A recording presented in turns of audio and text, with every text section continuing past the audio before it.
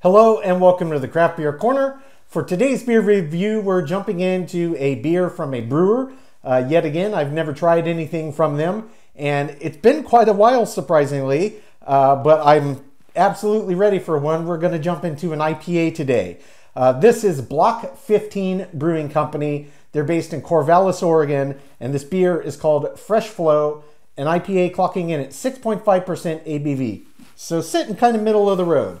So in terms of label art, it's very brightly colored. It's got kind of a mountain and waterfall scene with an eagle up in the air. Very bright colors, orange, purple, green, blue, all over the place. I like it. Very neat artwork. So we're going to get this one cracked. We're going to use our nice all-purpose glass, which works very, very well for IPAs. And I have been craving an IPA. Been too long. All right, get this poured. Ooh, nice light color to this one. Very light, nice bright golden color. Doesn't look like they used much, if any, kind of caramel malts in here. So we're going more of a classic direction. It is not having a problem forming a head. In fact, quite creamy. I'm going to back off. I'm not quite going to get that whole can in there, but that's okay. Yeah, visually, very bright, very yellow. This one is pretty hazy. I can tell you it's definitely got a haze. It's not crystal clear. You can see the light, but not through it. In terms of carbonation, quite active. Most of what I see is very small, tiny champagne-like bubbles, just a few that are slightly larger, but nice, thick, creamy head. Look at that. That could have come off of a tap. Beautiful, beautiful beer. So nice head, beautiful color. Let's get right up over it for a good sniff. Oh, wow, yeah. Oh, there it is. That smells amazing. So this is a nice smelling IPA that kind of has a little bit of everything, all of the kind of subtle nuances. I'm getting tropical fruit notes, melons. I'm getting a little subtle underlying earthiness. It smells really nice. One thing I'm not picking up on the nose is any kind of resinous pine tar-like aromas. This is a very fruit-dominant aroma on this beer. Pineapple, passion fruit, kind of honeydew, cantaloupe. That's the dominant aromas coming off of this. Even some orange and other citrus like lemony lime. It's kind of a mix of a bunch of different fruit aromas, and it smells absolutely fantastic. And then just this underlying subtle earthiness. So I know by looking up a little bit, I don't know the exact hop bill, but I know that they used New England hops. So it could be some of these new high alpha acid content varieties. I guess we'll find out how intensely they hopped this when we jumped in and extracted alphas into the boil, but it looks great. It smells fantastic. Let's jump right in.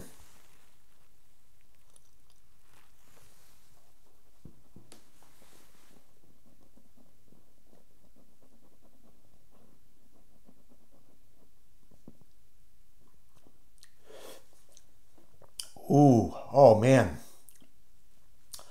Oh, that's a very, very tasty IPA. Wow. Much bigger, much more intense flavor than I anticipated. Big, bold pungency of flavor. So before I get to that, we'll talk about the texture on this one. The body feels almost borderline medium heavy. It is punching way above its weight class. This beer feels substantial in the mouth, almost like a milkshake style IPA, which it's not. But for only 6.5%, this has a lot of presence to it. The mouthfeel, just as with the body, it's got a lot more resistance to it than you would expect for a 6.5% ABV on an IPA. Agitating around the palate, feels even thicker, gets very, very creamy, very lush.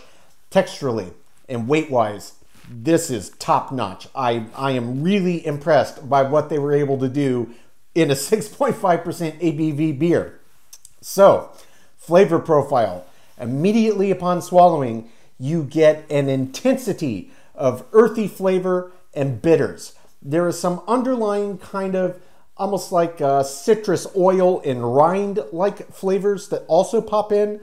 So like these tropical kind of fruit aromas that you got, they don't translate into the flavor. It's very dominant with earthy and kind of citrus bitter like flavors that come through, and it's absolutely delicious. I know they're from Corvallis, Oregon, but as the first beer I've had from, you know, this brewer, I didn't know what to expect. I know nothing about their IPAs.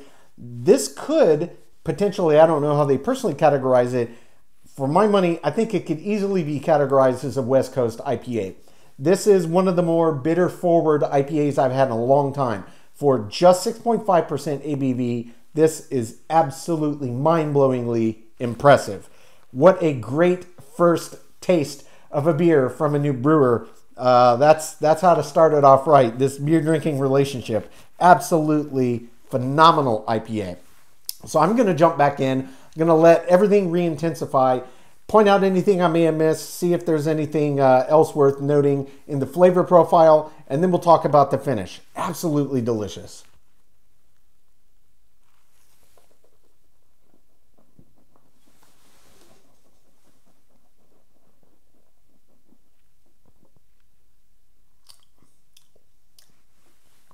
Just big earthiness and bitters and citrus oil, citrus rind. On second sip, I didn't really get any tropical fruit flavors coming through on the first sip. On second sip, I am picking up some of that subtlety. There is a little bit of a passion fruit-like flavor that comes through in tandem with the general earthiness and kind of citrus oil, citrus rind, citrus zest type qualities. But it is overwhelmingly kind of the earthy side of the bitter equation, and it's got a nice kick of bitters. They are not shy. Whatever specific blend of hops that they did use in here from New Zealand, they definitely were not shy about putting enough and leaving it into the boil in the right points to extract those alpha acids. This is definitely a hopheads IPA for sure. It might be off-putting if you're not really big into the hoppier, more bitter IPA subclasses. Like, I would say this really does classify as a West Coast style. If you're not into that, this may not be for you. If you're a diehard hophead, love the bigger, hoppier, bitter, the better, this is definitely one I would put on my radar. Absolutely fantastic.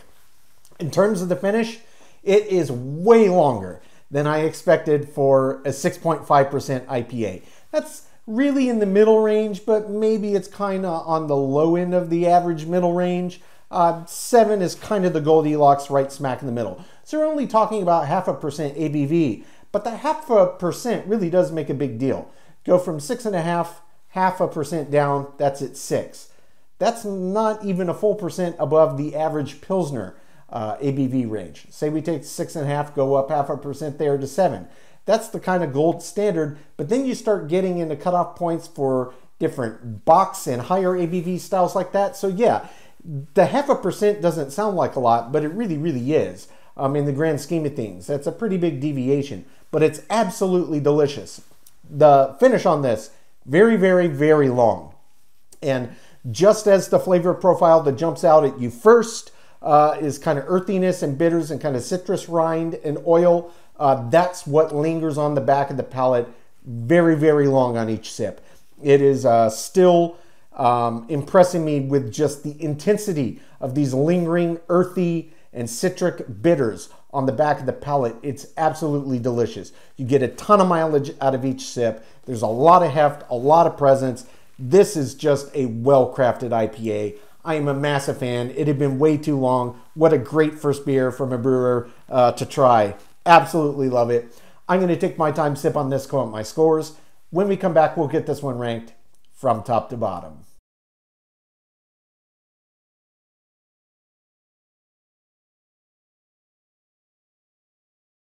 All right, now that we've gotten to enjoy this beer, we're going to get it ranked. This was Block 15 Brewing Company's Fresh Flow, an IPA clocking in at 6.5% ABV.